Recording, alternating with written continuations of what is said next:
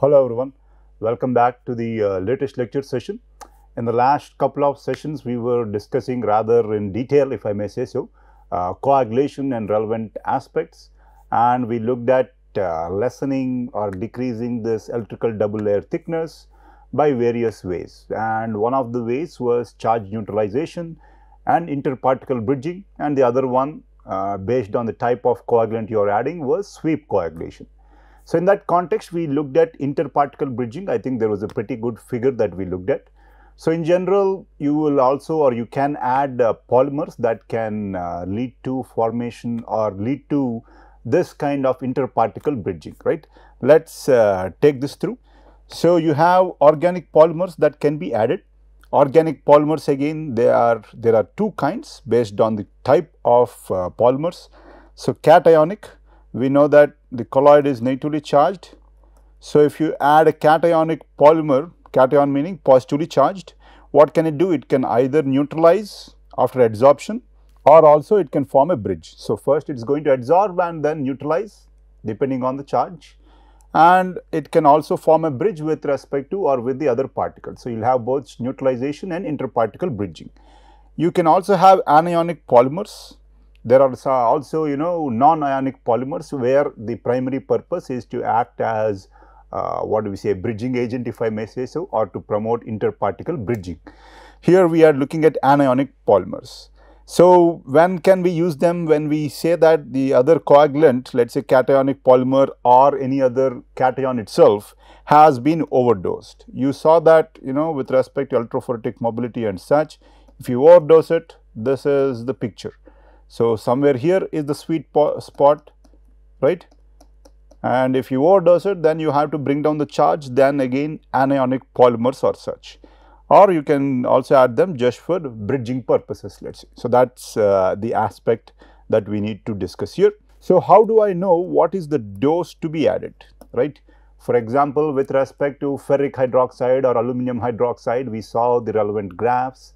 And we saw that at different regions, as in different pH, different aluminum, different ferric iron concentrations, different types of iron or aluminum will predominate. So how do I know in my scenario, which one do I want, or which concentration do I want, whether I primarily want to go with sweep coagulation or will charge neutralization also play a role or such. Here it will depend on various factors, one NOM and other species. So analyzing what's there and such is remarkably difficult, or not difficult, time consuming and costly, I guess. That's the major aspect. So we are going to conduct a simple test, right? How am I going to optimize the coagulant dose? So we conduct a test which is called a jar test, let's say. Let's see how we will go about it. So it's simple. I'm going to take the sample. And here, what are the aspects of interest? We remember that pH plays a role because depending on the pH, you can have the precipitation occurring or you can have different charge out there. So you can vary two primary variables. One is the charge, not charge, charge indirectly by the pH, and also the coagulant dose. So these are the two aspects you will check while conducting these jar tests in the lab. So you will take the actual water and conduct the test, let's say. What are we trying to do? We are trying to simulate initially coagulation and then flocculation, let's say, right? So let's go forth. Here we are looking at two aspects, coagulant dose and even mixing rate. But primarily for the jar test, we are looking at coagulant dose, mixing rate and such will also depend upon the kind of mixer or impeller or such you are using in your particular system and the dimensions of your system and such. So coagulant dose primarily. So this is what it looks like. Most UG labs would have had it. What do we have? We have this mixer, that's dipped into this solution. Okay, here you can see a clearer picture out here. It's a blade out here. So whatever are you going to do? We are going to take the apparatus with the water or the sample that you want to conduct the test upon. So 3 samples or 6 depends on the kind of test, let's say, right? So again, one thing is here people took the circular beakers. If I look at the plan view, this is the thing. But for greater turbulence, if you take square or rectangular ones, that's better. But in general, these are difficult to maintain, easier to maintain. So that's why people use the circular ones. That's something to keep in mind, right? So you can see the flocks being formed and maybe later settling out. So different stages of coagulation and flocculation. So what's the procedure? Obviously, I want to, test a range of doses with different kinds of coagulants, right? So then what do I need to do? I need to form, what do we say, have coagulation. For this, I am going to mix it, as in create considerable turbulence so that the coagulant mixes well with my solution and will either absorb and neutralize the charge or precipitate. Again, we will look at that later, or have some interparticle bridging. But again, that's only initially. If you mix it too high, you know that again interparticle bridging will be affected. So rapid mix for a small amount of time so that you have good mixing.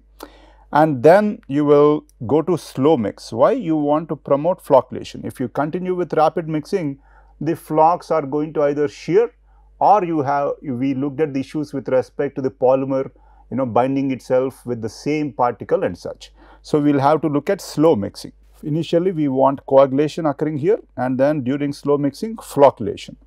So then we are going to let it settle down. What am I trying to do? Coagulation and flocculation, and then settling, right, or sedimentation. This is what I am trying to simulate in the lab. So then I will test the sample for turbidity and also pH, because after addition of alum or some of the other coagulants, you know that the pH will decrease. You want to see whether that pH decrease is acceptable or not. So thus you will measure pH. Turbidity is our primary aspect or concern, as in we are trying to measure how much suspended solids we were able to settle down. So obviously I will measure turbidity. In India we don't do this, but if we are able to remove some natural organic matter which will affect the DBP formation potential, that also you can measure. And volume of solids, how much volume of solids or such is produced. Why? Because in the actual treatment plant you will have sludge being settled down, and that sludge you will have to take care of it again. So you want to be able to calculate that. So optimal coagulant dose, and here the aspect is that it's not always the minimum.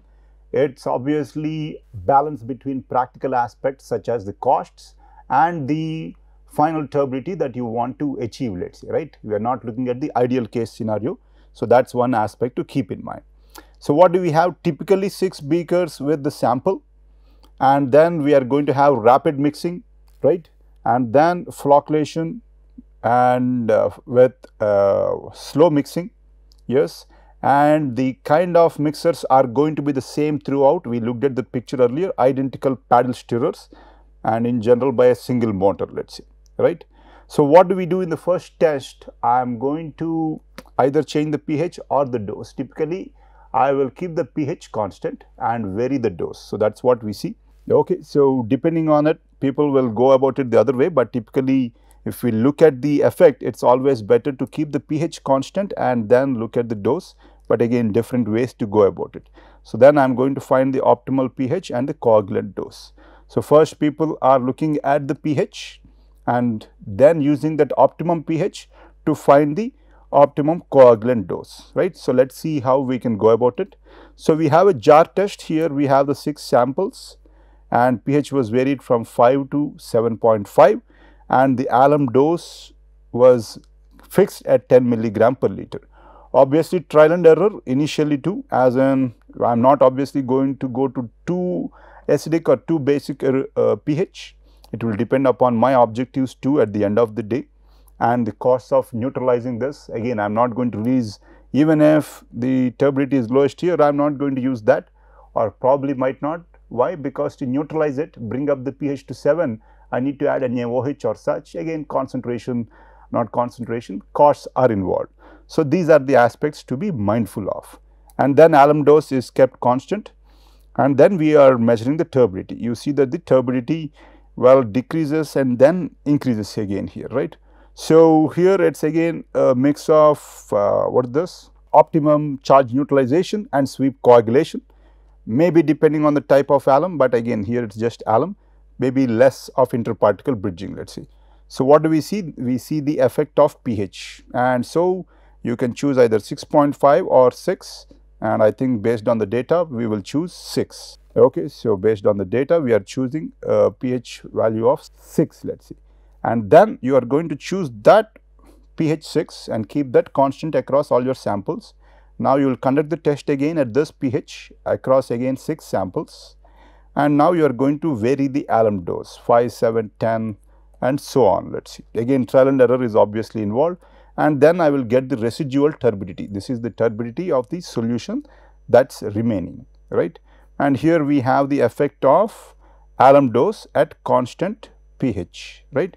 So, that is what you see out here, and then we see that this is the profile. From here you can choose the relevant concentration, but in general, because the range is considerable, what people will do is they will conduct a test again with values chosen in this range, let us say, right, so that you can get the accurate concentration. You do not want to put in too much alum, right. To be able to capture the most optimum one, you will typically conduct the test, right. So, we looked at this. So, looks like pH 7, we already looked at that, and people were choosing 12.5, but again as I mentioned, in general you will conduct a test again, let us see, right. And depending on your objective, sometimes you can even choose this. After you choose this particular coagulant dose, you can again conduct the effect on the pH, as in is there a better pH, let us say. But again, it obviously is slightly time consuming. It is not a lot though, it is pretty fast, because we are only talking about a few seconds, but for settling maybe a few minutes. So, it is not very time consuming, but again in general if you repeat it, it is going to be an issue. So, there is some trial and error involved, and depending on how accurately you want to capture the effect of pH, you can repeat it for pH, but that is rarely done. So, rapid mix design, right. When I say rapid mix design, what is it I am concerned with, at least at our level. So, I want to promote mixing, right. How will I promote mixing? I want to create turbulence. Turbulence meaning if let us say water is flowing in this direction. Let me put it down on the paper here. So, water is flowing in this direction, and everything, or if it is laminar flow, right, everything going at the same velocity or such, and then there is little to no mixing here, right. But if I have different velocities or such, yes, in different directions and such, I will have eddies being formed, and then mixing of layers and such. So, I want to create this differential velocities or velocity gradients. So, if the water itself does not have sufficient gradient or turbulence, what will I do? I will create that. So, for example, think of it in your home. What do? We turn on the fan. Similarly, you can have different types of mixers or impellers here. So, here there are two aspects. Let us say it is a bit sultry and I want to turn on the fan until I feel comfortable. So, two aspects, either I increase the fan speed to the highest possible and feel comfortable in a relatively shorter amount of time, or maybe at lesser intensity for a longer period of time. But again, it is not a straightforward analogy, but what I wanted to point out was the level or mixing intensity and the time or the duration for which you are going to mix both play a role. Obviously, here we are limited by the kind of energy we want to impart. If you give too less an energy or such at this point during coagulation, the system will not mix well. But again, what are we concerned with? Intensity of mixing and how long will you mix it. So, how is it that energy is transferred from the larger scale to the smallest scale? Let us see. Let me look at this figure that is presented in Crittenden et al. So, here I am going to start my motor. So, large scale action sets water in motion from my impellers or fans in the water. So, I am going to form eddies, and this eddies lead to transport of the energy, right, from one eddy to the other into smaller and smaller eddies, let us see, right. And here we see that there are two aspects, macro scale and micro scale. We will come back to this earlier, but please do understand this figure. Here motion is turbulent, right. Energy transport is due to inertial forces, as in some water is still, others are in motion, right. So, you have inertial forces, and eddies influence the design of mixing device and level of energy input. Flock will break up. So, obviously, here at this level flock will break up, and then inertial subrange is not affected by the viscous forces. Eddies influenced only by the level of energy input, right. And then we come to the smaller scale where eddies do not form, right, and here it's viscous energy dissipation, let's say, right. So again, eddies, transfer of energy, let's see. So that's one aspect to keep in mind. Yes, initially the large scale motion is relevant, and later that large scale motion is not that relevant, let's say. Yes, so eddies in one region and no eddies, but again micro scale mixing, which is important for smaller particle, and macro scale for the bigger particle. So what is the goal? I want to quickly mix them so that the coagulants can destabilize the colloids effectively, let's see, right. So we have different types. So what do we have? One is the inline blender, right.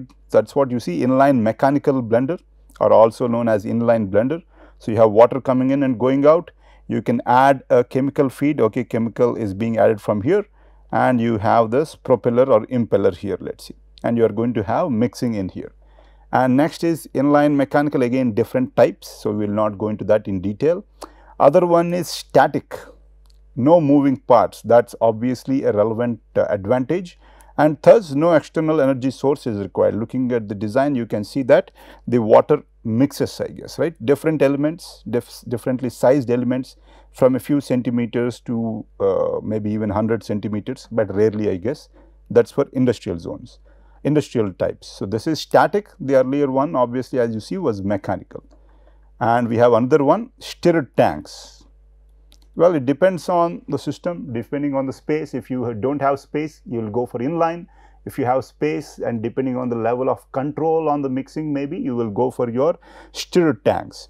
So stirred tanks, obviously, so flow is coming in and flow is going out. What is it? It's a completely mixed flow reactor or a continuously stirred tank reactor. And in general, looks like we will promote sweep coagulation, right.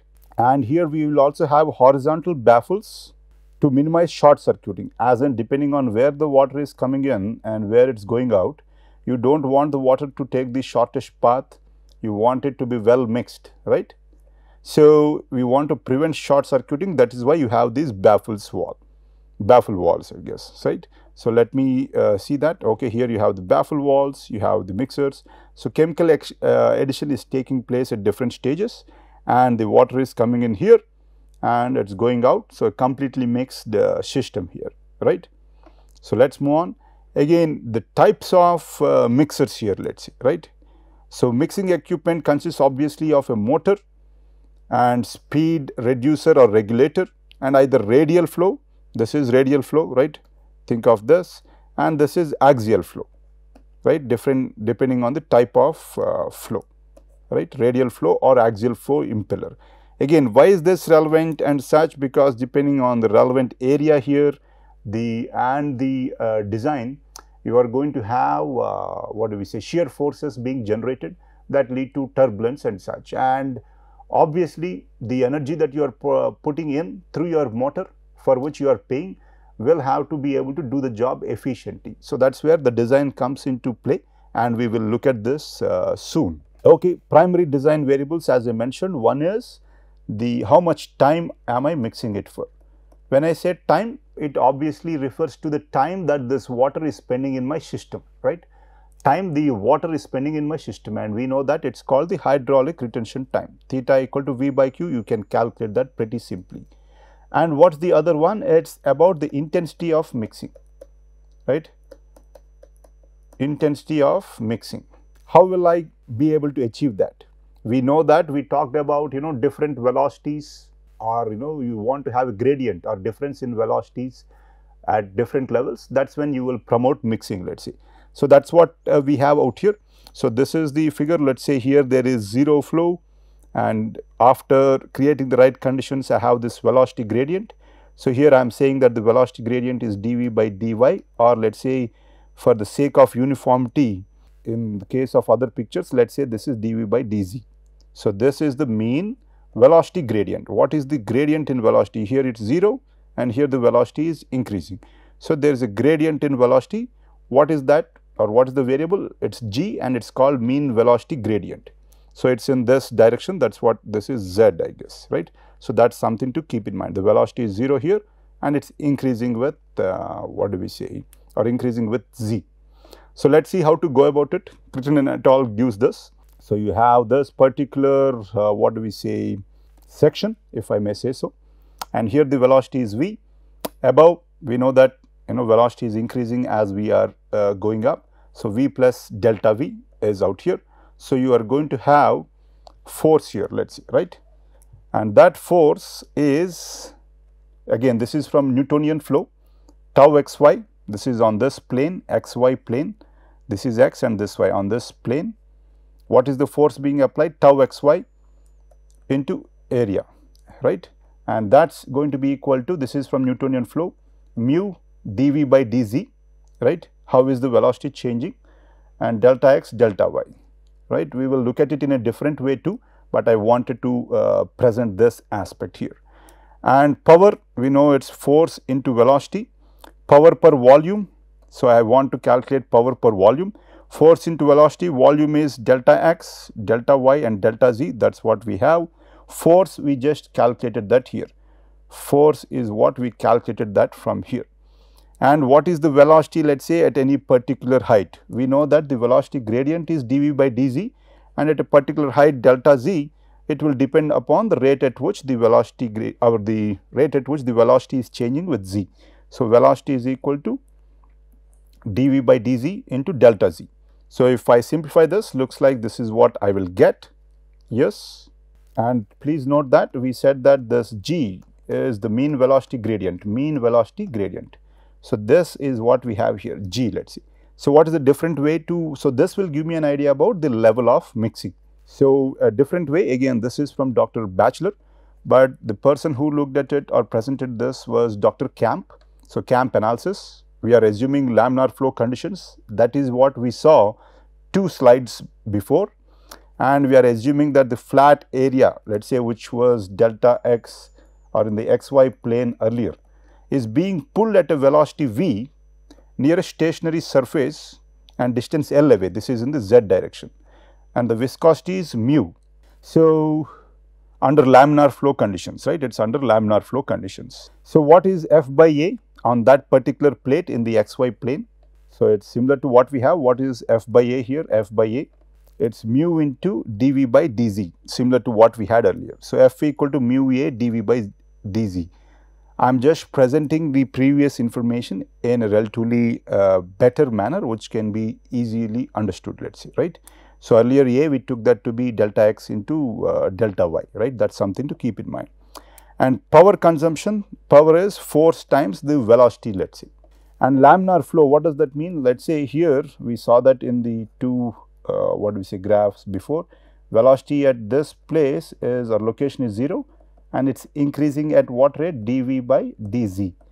So velocity at particular height L will be given by the rate of change of velocity with height into L, let's say, or dv by dz into L. So from here, I can calculate the power equal to F into V, that's equal to mu A dv by dz, and this, so that's going to give me, and I can transform this, and from here I will get this, G is equal to dv by dz, that's equal to the square root of the power, right? That's where you are, that's what you are imparting from your pump. V is the volume of that particular section, and mu is the dynamic viscosity of water, right? So that's something to keep in mind. And how do I relate this to the different kinds of mixers or impellers out there? We will look at that, let's see. So by impellers, I am talking about these different kinds of impellers. Note that, the angle, there are different kinds. For each one, there is a power number. Keep that in mind. And then the application is also given here, blending viscous liquids, blending and maintaining suspensions, and for flocculation and such, let's say, right? So for blending, it can be used for both blending or coagulation and flocculation. This is what I am talking about when I say impellers. So power number is given, it is a constant for turbulent flow, and the power consumed, let's say, which will depend upon or which can be related to power number, right? And thus we just saw it is calculated by the relevant manufacturer. It's going to be depend upon the power number, the rotational speed, as in how fast is it rotating, right? You have different impellers, how fast is it rotating, the diameter obviously of the impeller, and the density of that particular water, let's say. So from that you will get an idea about the power consumption that's required, let's say. and then you can relate it to G and such. So, inline mechanical mixing, how do I do that? Either with mechanical mixing or even static mixing, how do I get it, how do I relate this power, let us say, and G? How do I get that information? So, we should understand that inline we are going to have a head loss, and head loss is nothing but energy that is lost or dissipated per weight, and we know from Bernoulli's equation head loss is equal to this, right. So, P is pressure here, not power, P here is pressure, right, head and V square by 2G. And here I want to remove this weight term. So, let us see how we can do that. Q into rho, or I am going to get Q rho G. This is what is this, volume per time and mass per volume. So, I will get mass per time or weight per time, right, because it is G, it is not mass, it is weight per time. That is what I am going to calculate here. And now energy dissipation. So, if I want energy dissipation, let us say, how will I get that? Which is P, this is power, Q rho G, which is weight per time, weight per time into energy that is dissipated per weight, which is head loss, right. So, that is what we have, Q rho G into HL. So, Q into this particular variable and HL, let us say, right. So, from this I will be able to calculate this, and I know that G is equal to square root of P by V mu, and I can get a relationship between G and the relevant aspects out here, let us say, right.